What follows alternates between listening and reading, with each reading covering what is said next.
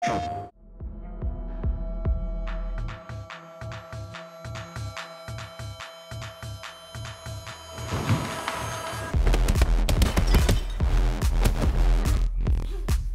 Mei has explosiveness that corresponds exactly to what I wanted for this story of revenge. Pak Mei is ferocious, fast, powerful and accurate. And yeah, you have a lot of strikes coming out like this. The player will create the choreography. It depends only on them to make a beautiful situation.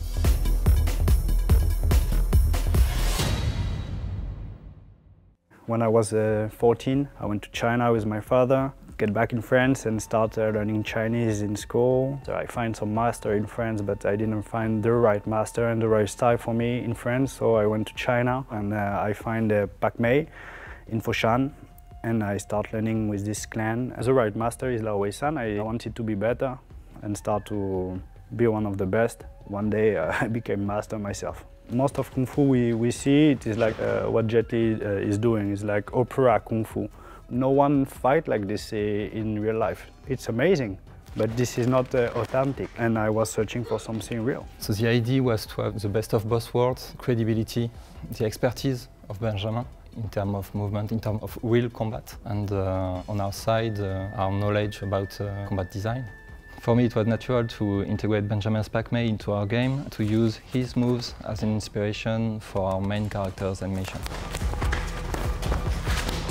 I bring some specifics in the mechanics of the gameplay, the interaction with other NPC. I create a movement of 3 weapons for the main character, the baseball bat, machete, and the staff you will see is Pak Mei from Foshan.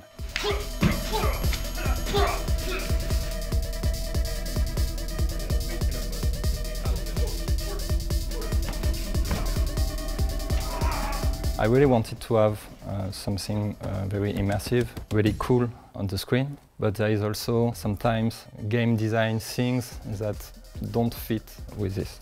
Should I do the thing that will be better for the game design or the thing that will be better for the stuff on the screen or for the feeling in the game? Basically, we take the data from the capture and we post-animate it.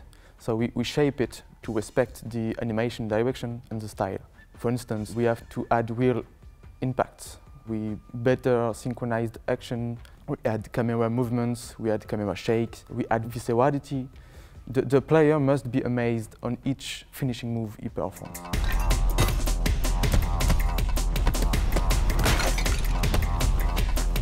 Some move we changed a little bit because it was making sense when we were doing like this, like a stab. Yesterday we do a stabbing technique and I needed to finish the NPC with a stabbing technique, and at the end I thought, oh no, it will be good to just cut the throat. And I just changed the technique like this, because in the action it was feeling more like this.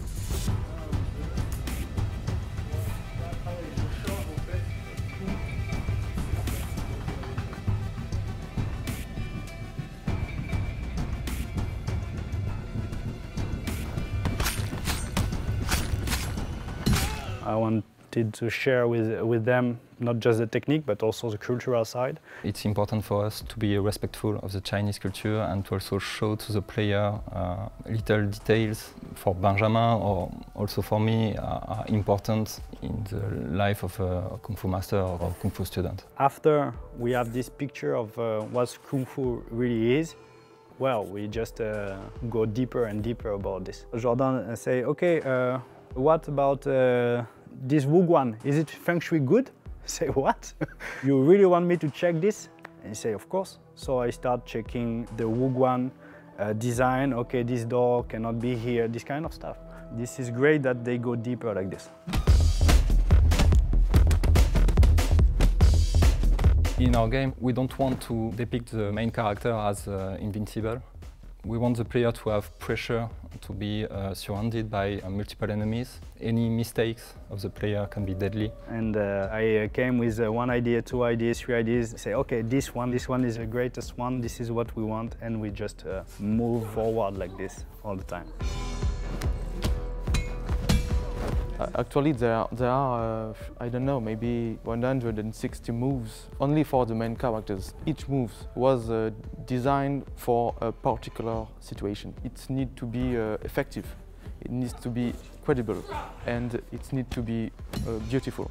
The player can, I don't know, just rushing and evade, but he can also kill all of them with style. That idea is the art of Sifu.